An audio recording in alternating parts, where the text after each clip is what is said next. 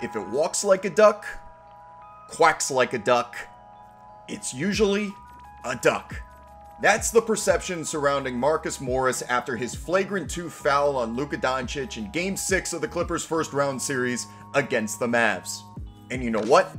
They're exactly right. Morris is perceived by many as a dirty player. And while we can sit here and argue about the context and definition of the term until the end of time, understand that it is not necessarily a bad thing.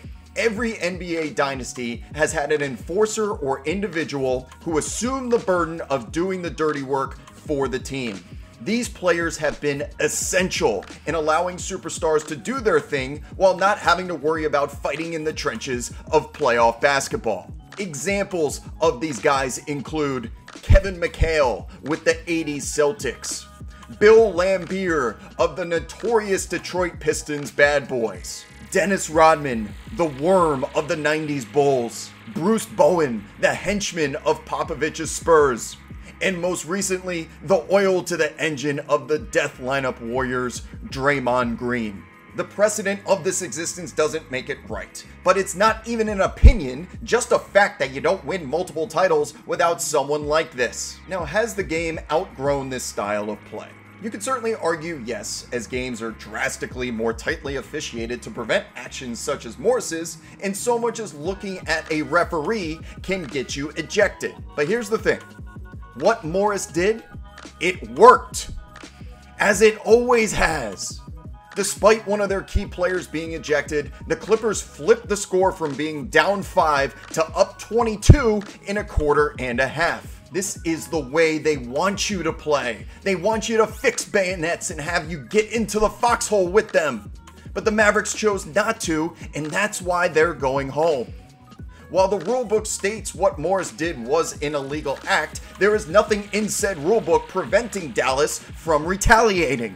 Hell, it's even an unwritten rule in most basketball games that the Clippers should have to accept an equal act of revenge in return. If Marcus Morris wants to keep targeting Luka Doncic, put Kawhi in the ground. Knock Paul George into the 3rd row. That's basketball.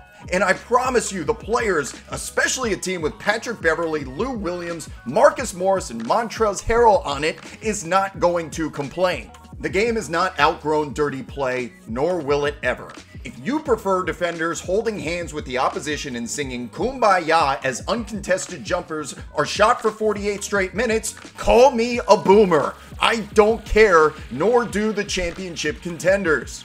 That's why the Clippers are not only going to keep playing this way headed into round 2, they're probably going to turn up the volume of this style because they realize how much of an effect it has on the public and, most importantly, the opposition. It forces teams to play their way. In the end, actions speak louder than words. And while the world sits around and cries about Marcus Morris, it's the Clippers taking the action needed to reach basketball's most promised land.